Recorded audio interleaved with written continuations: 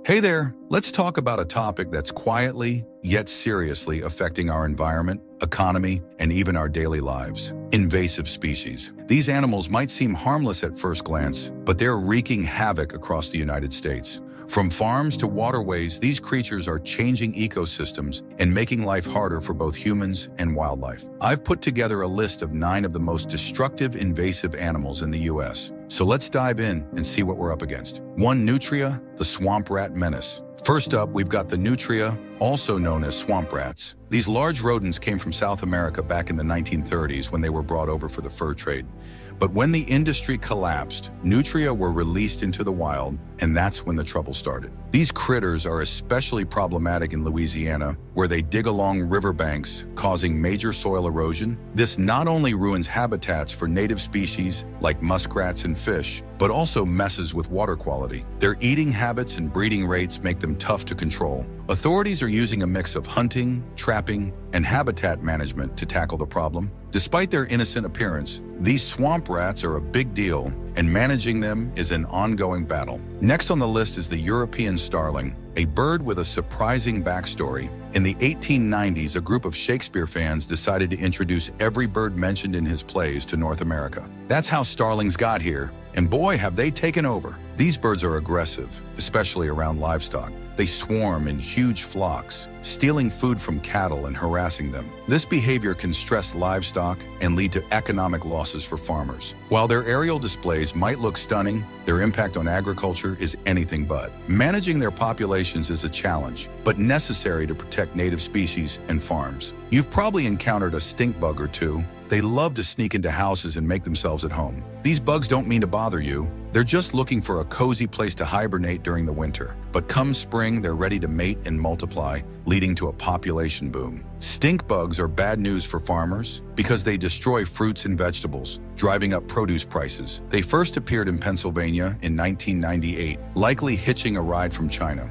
Back in their native habitat, they have predators like parasitic wasps to keep their numbers in check. But here in the US, they're thriving unchecked and causing serious damage to agriculture. Now let's talk about feral hogs, also known as wild pigs or boars. These animals are a force to be reckoned with. Found in 47 states, with large populations in Texas, Florida, and Georgia, feral hogs are responsible for around $1.5 billion in damage annually. They're aggressive, adaptable, and have razor-sharp tusks. These hogs destroy crops, eat the eggs of ground-nesting birds like turkeys and quails, and even impede forest growth by devouring acorns and chestnuts. Managing them is no easy task, but it's essential to limit their impact on the environment and economy. The lionfish is a perfect example of beauty masking danger. With their striking stripes and flowing fins, they're undeniably gorgeous. But don't let their looks fool you. Lionfish are voracious eaters that will devour anything small enough to fit into their mouths. Native to the Indo-Pacific,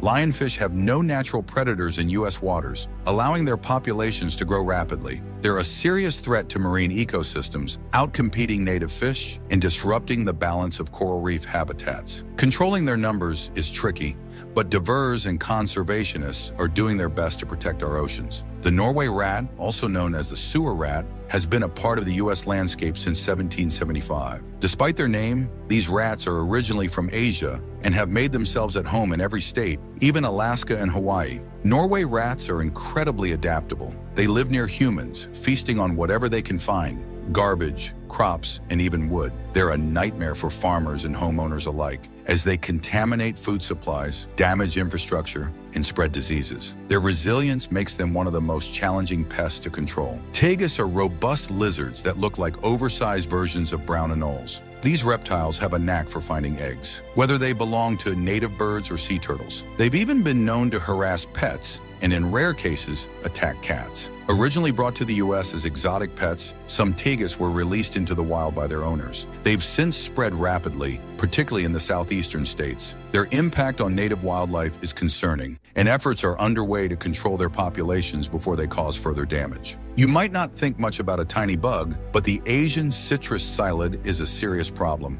This little insect carries a bacterium that causes citrus greening disease, which deforms and eventually kills citrus trees. Florida, the heart of the U.S. citrus industry, has been hit the hardest. With half of its citrus trees infected, the state's orange juice production is at risk. The psyllid has also spread to other citrus-producing states like Texas and California. Controlling the spread of this disease is critical to preserving the citrus industry. Rounding out the list, let's revisit the lionfish. I know we already talked about them, but their impact is worth emphasizing. These predators are not just a problem for the U.S. They're an issue for ecosystems throughout the Atlantic Ocean and the Caribbean. Their ability to reproduce rapidly and their lack of natural predators make them an ongoing challenge for marine conservation efforts. Each of these invasive species has its own story, but the common thread is how they've adapted and thrived in environments where they don't belong. The damage they cause affects ecosystems, agriculture, and even our daily lives. From swamp rats to citrus psyllids, these animals remind us of the delicate balance in nature and how easily it can be disrupted. The good news: